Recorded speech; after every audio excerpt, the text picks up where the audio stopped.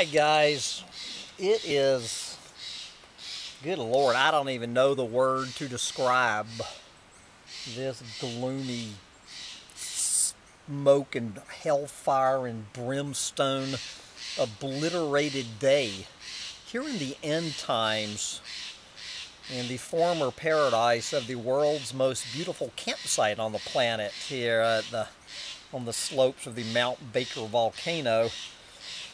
Good God Almighty. What a day to be a doomsday prophet. Anyway, so it is Tuesday, September 5th, 2017. So it's the day after Labor Day. And so that means everyone is getting back to work and getting her done. Summertime's over. Vacation's over. So I'm going to do what I haven't been that good at doing the past few Tuesdays, and that's going on the science pages of the mainstream media to look at the various roundup of wacky, mad scientists, the techno-utopians, and of course the conspiracy wackos, seeing what's on the minds of the various nuts and bolts of the fringe, of the lunatic fringe. And I'm going to put the little chipmunk hound down, so he needs to get to work getting chipmunks. And we're going to dive in now.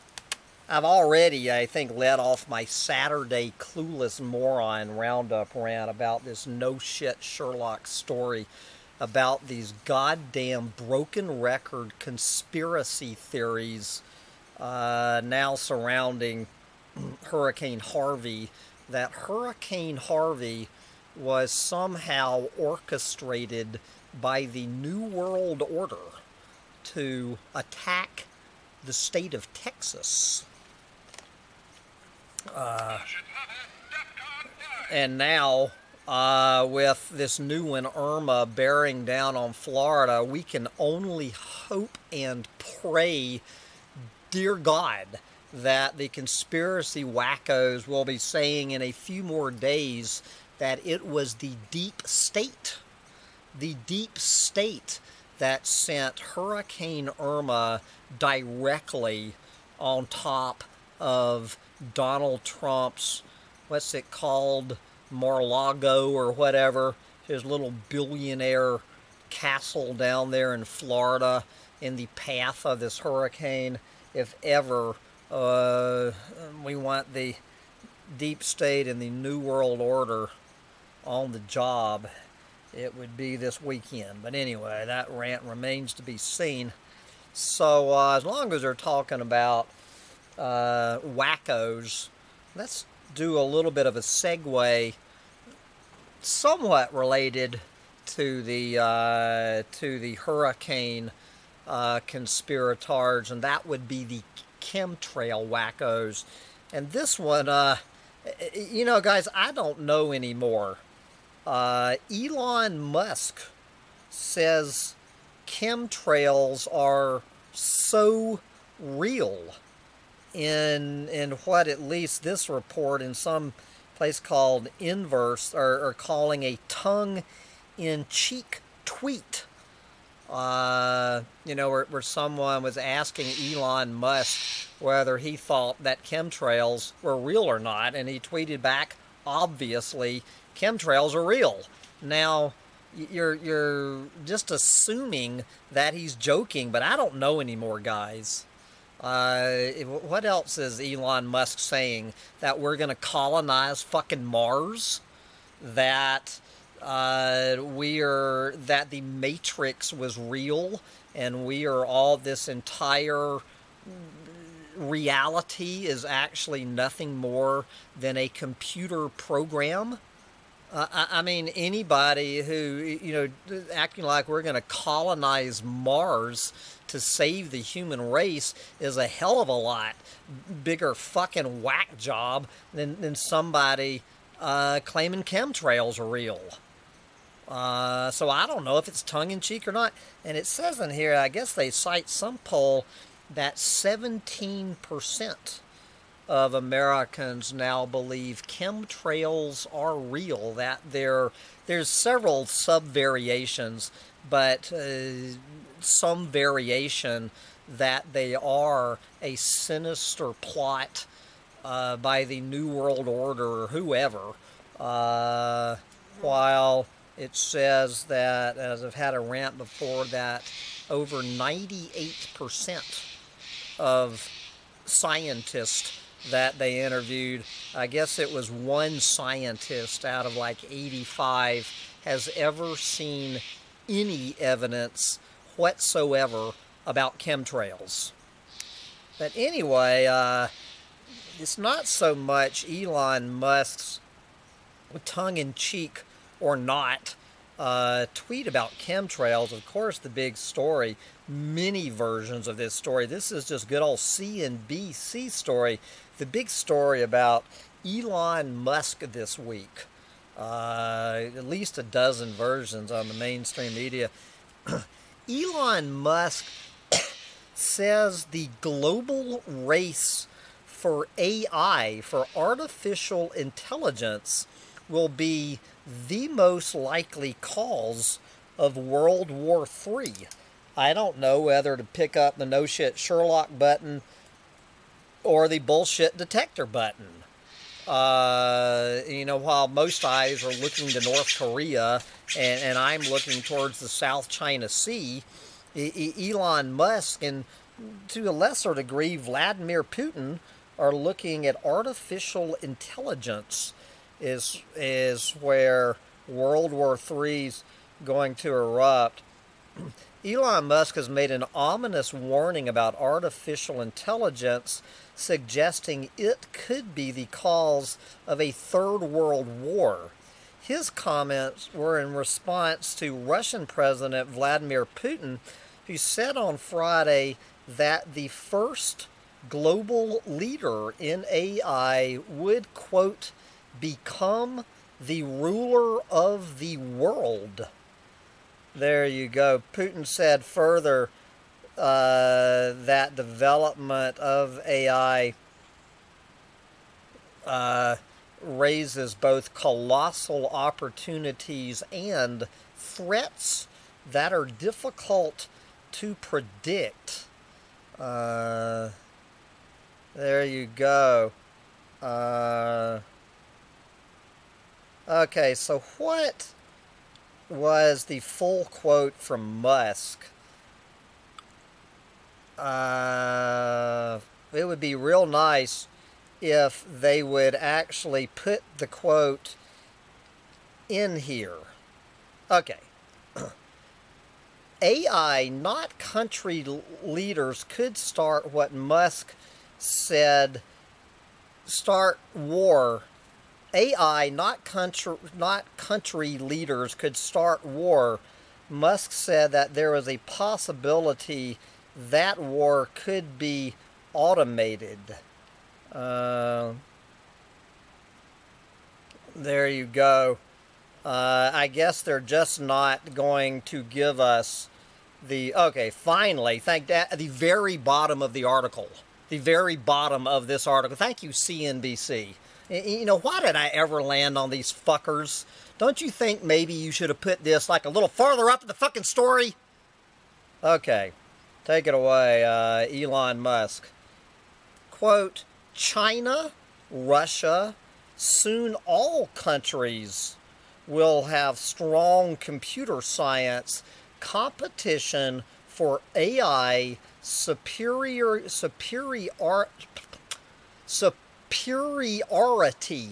at the national level, the most likely cause of World War III, in my opinion. There you go. Thank you, CNBC, for that that noise. I've had this. I've already mentioned this story 3 times, so I'm just going to say it one more time. Read the headline one more time, and maybe I'll finally put it in the trash heap. Prepare for the rise of killer robots, says former defense chief. No shit, Sherlock. We've been through this before, but we're going to also mention this story just yesterday in my economic meltdown roundup, and it was my very last story, so I understand that about 3 people on the planet Earth might have heard this one, going from killer robots to robots just taking your job. This chart spells out in black and white just how many jobs will be lost to robots. And the long and the short of it is that robots will take over about 1/2, 50% of today's jobs will disappear into robot land in the next 10 to 20 years, with the retail salesperson has a 90% chance of becoming automated out of a job.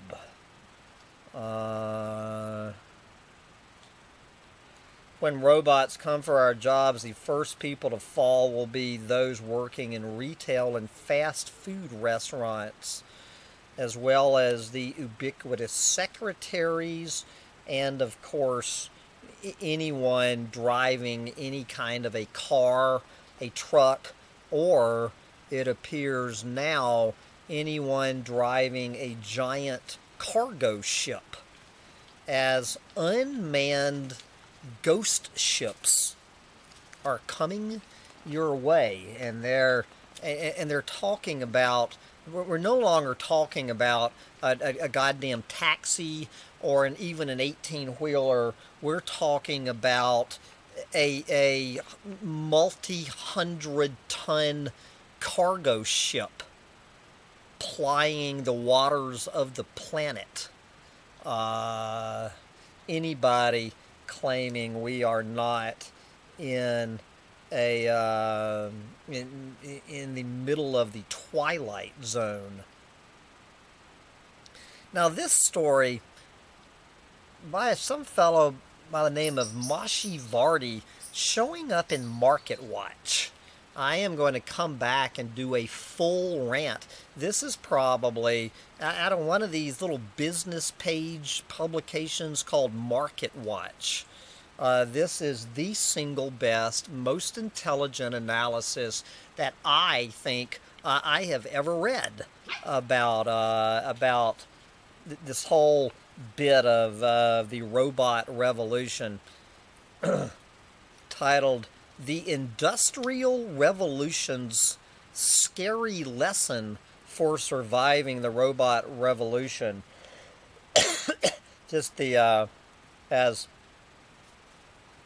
Moshi's telling us, I'm just going to read the beginning, and I'll come back to this story in another rant in the near future. The impact of automation and artificial intelligence will be startling, disruptive, and potentially long-lasting.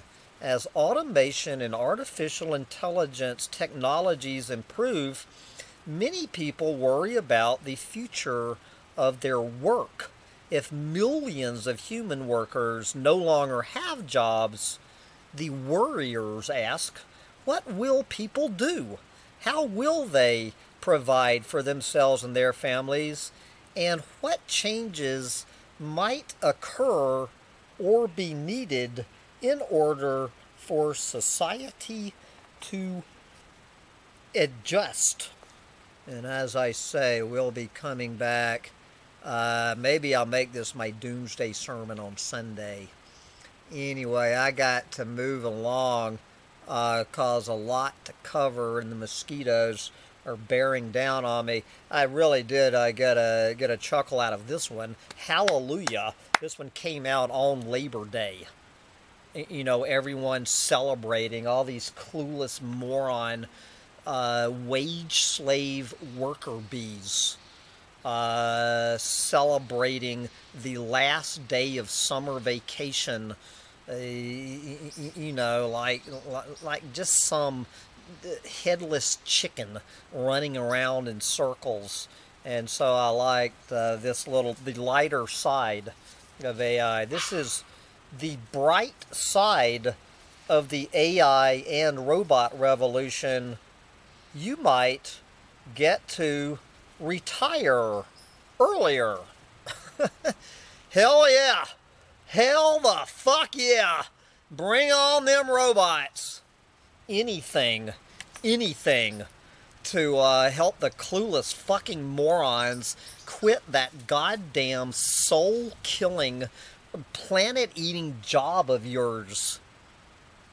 And getting out here and enjoying the little bit of this planet still left while we still can. If AI and the robot revolution will get a few more people to retire earlier, this old eco-Nazi says, bring on the robot revolution. Okay, what is on the minds of NASA this week? We have two stories of interest to the eco-Nazi, to the doom and gloomer. First one, NASA wants to prevent the Yellowstone supervolcano from destroying the United States. Oh, come on now, that ain't even bullshit. That's horseshit. Yes, good luck, NASA. NASA's going to defuse the Yellowstone supervolcano. NASA now believes the Yellowstone supervolcano, of course, if you watch the movie 2012, give you an idea of what we're up against. NASA believes the Yellowstone supervolcano is a greater threat to life on Earth than any asteroid. So it has come up with a plan to defuse its explosive potential. So what do you think is their plan? Let's see. To save all life on Earth, if we can ever get past all the jokes, will we ever get to the plan? The plan is called letting off steam. Okay. So NASA researchers have explored what it would take to avert a supervolcano catastrophe. The answer, find a way to cool the magma down.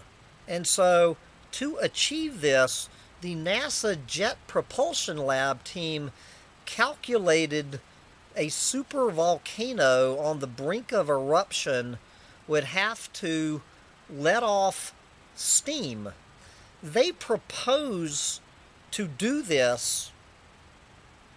NASA proposes to prevent a volcano by pricking the supervolcano's surface.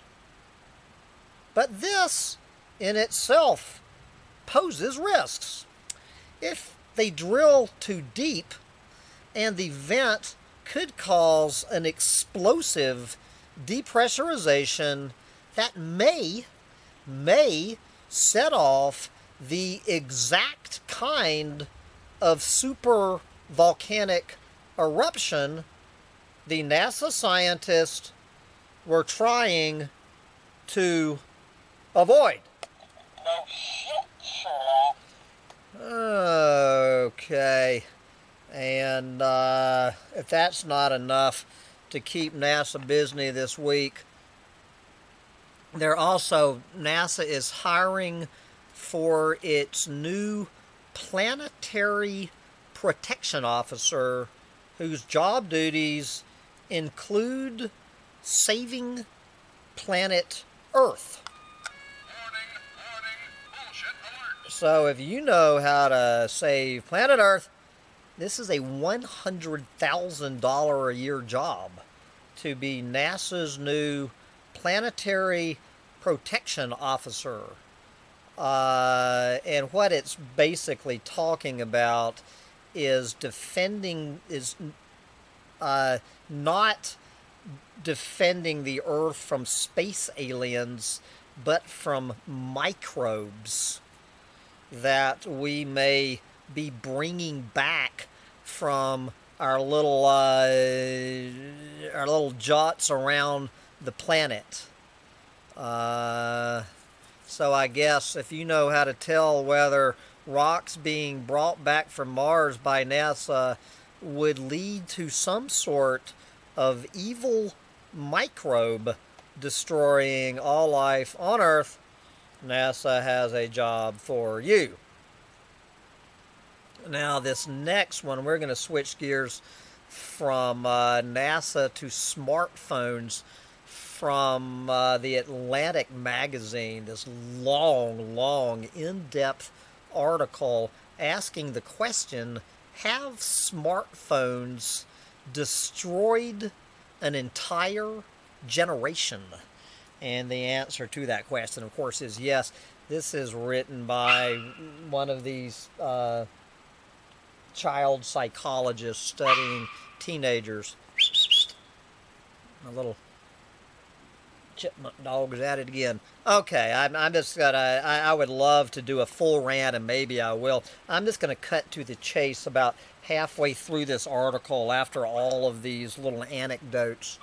This shrink shares, quote, the advent of the smartphone and its cousin, the tablet, was followed quickly by hand-wringing about the deleterious effects of screen time, mostly talking by teenagers.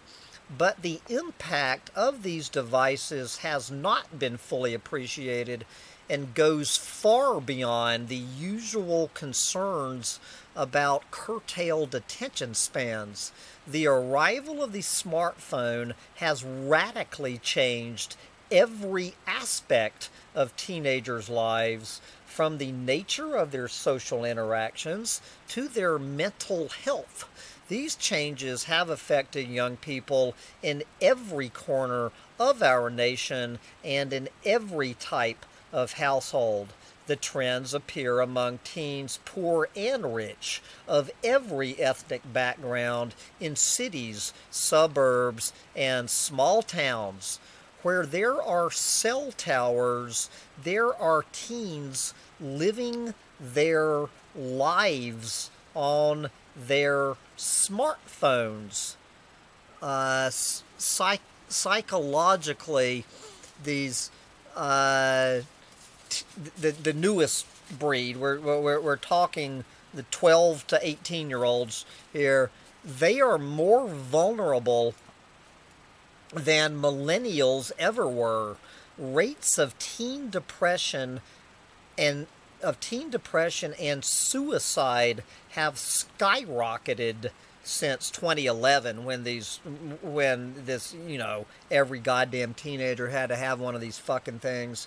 It is not an exaggeration to describe iGen as being on the brink of the worst mental health crisis in decades, and much of this deterioration can be traced to their phones. And of course, hell with 12-year-olds, look at the goddamn 3-year-olds on their smartphones. But I assure you, looking at the just right outside the world's most beautiful campsite, the goddamn smartphone is going to be the last thing on these little fuckers' minds in a few more years. I assure you that smartphones are not going to be the leading cause of depression on today's 12-year-olds when they're 20. Anyway, let's get back to the conspiracy wackos, and I don't know this one. I don't know who this is. Might just be Yahoo News in general. Here you go, guys. U.S. investigating after diplomats fall sick in Havana. This is the French news service, straight ahead, no joking about it anywhere in this story. No snotty, snide, snarky comments. U.S. and Canadian officials were investigating Thursday after diplomats posted to Havana, Cuba, fell ill amid reports that they may have been targeted by a mysterious sonic weapon. U.S. officials refused to directly blame Cuba itself for the incidents, which appear to have begun last year. A State Department spokeswoman would not detail the nature or number of the injuries to diplomats in Havana, but she did confirm that a number of U.S. diplomats have returned home from Cuba for treatment. Unidentified officials said that the staff may have been harmed by a sonic device fired either inside or outside their Havana residences. Some countries have developed sonic and ultrasonic weapons that can be used for crowd control or, for example, to deter seaborne pirates without resource to lethal force. What were we saying about living in the Twilight Zone? Two more quick ones. What are those old pyramid pokers up to? Finally, the No Shit Sherlock story has arrived. Ancient Egyptian secret room discovered in Great Pyramid by archaeologists armed with lasers. No shit, Sherlock. An international team of archaeologists believe it is on the cusp of pinpointing the location of a secret room hidden within the Great Pyramid of Giza, as it uses cutting-edge laser technology to map what they're calling the 4,500-year-old ancient Egyptian wonder. Malithi Taoubi, president of this group of archaeologists, confirmed there was a hidden room inside the structure. Now they need to find its exact location. And finally, we will wind up this story with a question which will probably be answered no, but maybe, just maybe, hallelujah, will be answered yes. Will California become the first state to decriminalize psychedelic mushrooms? Hallelujah. So I guess this fellow Kevin Saunders is starting a ballot initiative that would decriminalize the use, possession, sale, transport, and cultivation of magic mushrooms for adults over 21. He'll need to collect at least 365,880 valid voter signatures in the next 180 days. So anyone in California, get out there and sign your petition. I love the quote from Kevin Saunders, quote, "What I want to do is take the shackles off. Take the shackles off the mushroom god. I want to have an adult conversation. Not only are the soccer moms high, meaning on marijuana now, but some of them are taking mushrooms." Hallelujah! soccer moms on magic mushrooms, and we act like all hope is lost here in the end times. We need Donald Trump and that little maggot over there in North Korea to sit down together and each eat 5 grams of magic mushrooms, and maybe, just maybe, nuclear war could be averted. But nuclear war is the last thing on my mind in this particular minute. Good God, guys. I mean, look at this. I would not have thought 4 hours ago that it could have gotten any worse. Look at this. This hillside is 1/2 a mile. And you can finally smell the smoke. For all I know, just on the other side of that goddamn mountain is in flames right now. It's easy to smoke them if you got them now. Just breathe in. We are so fucked. Bye, guys.